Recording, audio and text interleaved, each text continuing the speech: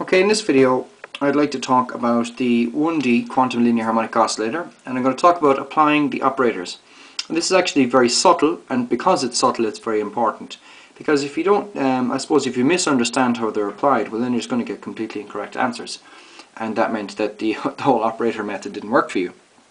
So in previous videos I showed you how to get the creation and annihilation operators, and here they are defined there. So what we need to work out here is what exactly do the operators do? Well, A plus, if you start out with un, you get n plus 1 times un plus 1. So what, in English, what does that mean? Well, what it means is you raise n, then you root it. That's what that means.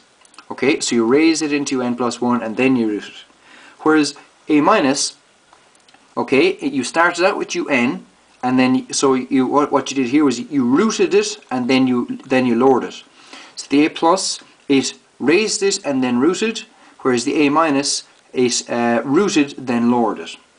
So let's take an example. If we apply A plus and A minus on un, notice that, well, I haven't really shown that they don't commute, but I'm telling you that they do not commute. Alright, so A plus A minus is not equal to A minus A plus. That's not the same. Okay, so what this means, you apply this first and then this onto the result. You apply this first and this onto the result. Alright, so let's go ahead and do both of these sums here and see what happens. Okay, so I'm going to do A plus A minus onto un. So A minus, okay, A minus, it roots it and then lowers it. So it roots un, so we get root n, and then we get un minus 1, and we have A plus. But we know that A plus, it raises it and then roots it. Now, but this un here, this n is a constant, so take him outside. So I suppose we could rearrange it like this if we wanted. We could do that. We could write it that way if you really want to. So we get root n times, and we need to raise it, then root it. So we get the square root n, and we get un, which is just n times un. And then if we go A minus A plus, excuse me, A minus A plus, we're going to get un again. Here we have A minus times.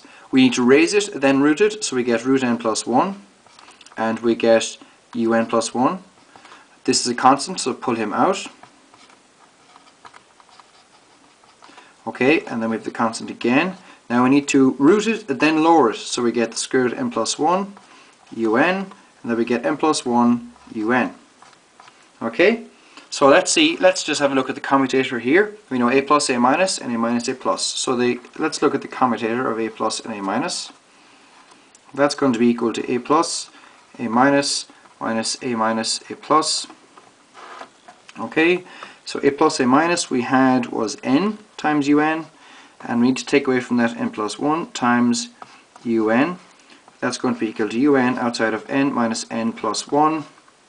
That's going to be equal to 1, isn't it? Yeah, 1 times un. So the point is that the commutator is not equal to 0. It's equal to 1. Oh, sorry, you couldn't see that. I take that back. There, you couldn't see it.